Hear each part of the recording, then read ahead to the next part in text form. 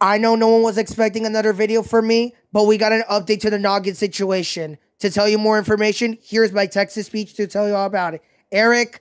Paramount Global is shutting down Nickelodeon's subscription-based Noggin app and has laid off its entire team, Kidscreen is reporting. This VOD service for 2 to 7-year-olds had 2.5 million global subscribers in 2019, 4 years after launch, and houses more than 1,000 educational games, videos and books in its library, some of which will soon be homeless. One of the app's most recent launches that rolled out in December is Nogginville, an immersive digital world where kids can visit iconic locations from the broader Nickelodeon universe and play mini-games. Noggin also features Nick Jr. preschool juggernauts such as Blue's Clues and Dora the Explorer, as well as third-party acquisitions like JoJo and Gran Gran, BBC Studios Kids Family, Productions, and Little Bear, Nelvana. This long and short-form video programming will be shifted over to Paramount Plus under the Nick Jr. banner. Noggin will no longer be taking new subscribers, and there will be a transition period for current subscribers. The news is surprising, as Paramount had previously said that they were keen to keep Noggin open as it offers interactive elements that Paramount Plus doesn't offer.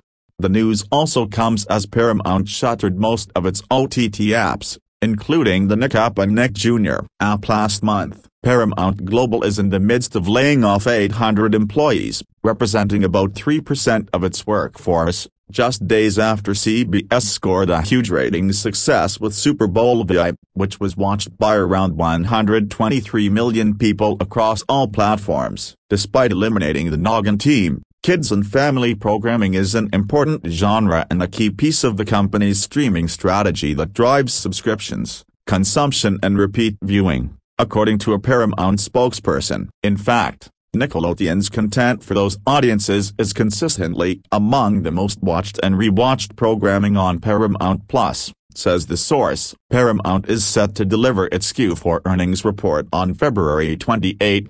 But overall revenue for the third quarter was up by 3% to $7.1 billion compared to the same period in 2022, despite Paramount Plus losing $238 million. I know the comments are going to have a field day with this one. How do you feel about Noggin, the streaming service, shutting down, and all of its programming will move to Paramount Plus? As Eric said, Paramount did have plans to keep Noggin. Well, I guess that's not happening no more. And Eric has more information on the Lowell Winterfest and what to expect tomorrow on the channel. Eric, take it away. After 2 successful years at the Lowell Memorial Auditorium, we're excited to embrace a new chapter for Winterfest by relocating to the heart of downtown Lowell, said Peter Crew, Director of the Office of Cultural Affairs and Special Events. Winterfest will be centered in the Enterprise Bank parking lot, creating a hub of winter activities that will radiate out to Palmer and Middle Streets. This location will allow festival-goers to experience the best of Winterfest while immersed in the charm of downtown Lowell. This beloved annual event will feature an array of exciting activities and attractions for all ages, including live music, performances, art and, of course, the soup competition.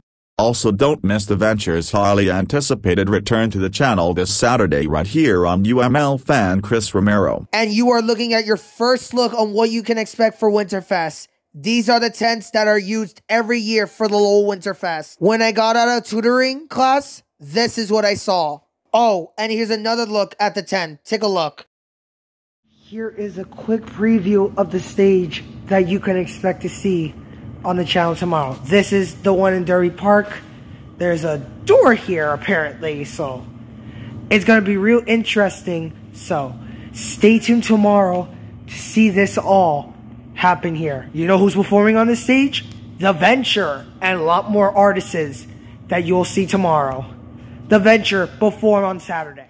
Well guys, that's a wrap of this video. Thank you so much for taking time to watch this video. Let me know what you thought of Paramount laying off 800 employees, including the Noggin team. But until then, I will see you all in the next one. And stay tuned tomorrow for Winterfest. Peace out, my friends at Yo Riverhawks. Hashtag the Splat is back.